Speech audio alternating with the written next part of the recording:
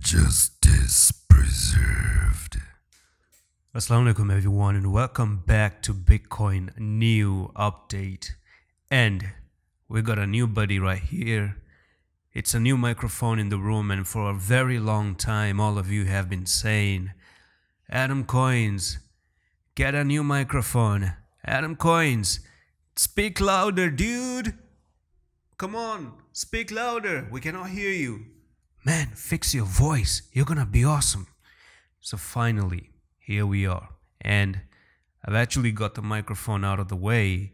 And I'm really interested to see how the experience goes. So do let me know what do you think about the voice quality by the end of the video. So we can see Bitcoin right now trying to pump, trying to move up.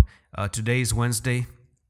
We have Thursday in the building, and historically speaking, Wednesdays and Thursdays are pretty amazing, and you can expect the market to be green today and tomorrow as well by the end of the day.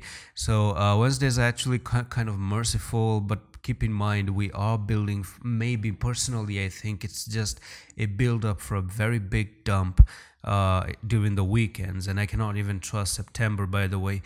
We are near 31 of August right now. It's Wednesday, and let's look at the monthly time frame and how the monthly time frame really looks like. So if you were to dump down, I don't know what's gonna happen, man, but the thing is, all I see right now is that this can end up just being a huge bear flag right there, and then by the next month you actually go down like this, and you start to lose the bear flag, and you go to that technical target of $8,000. If it happens, we still have some time to see if it happens or not.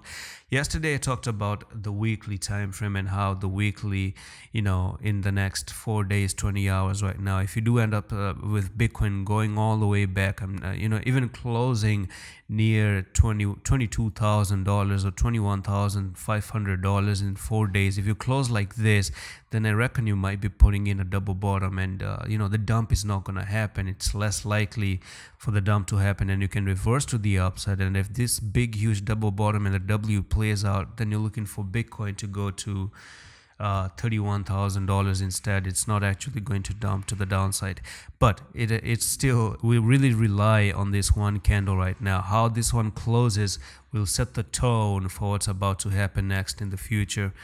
Now let's look at the smaller time frames as well right now, and let's see where we're headed at the moment. So we did have this some sort of a rising wedge on a 1 hour time frame, and then Bitcoin actually did drop to the downside.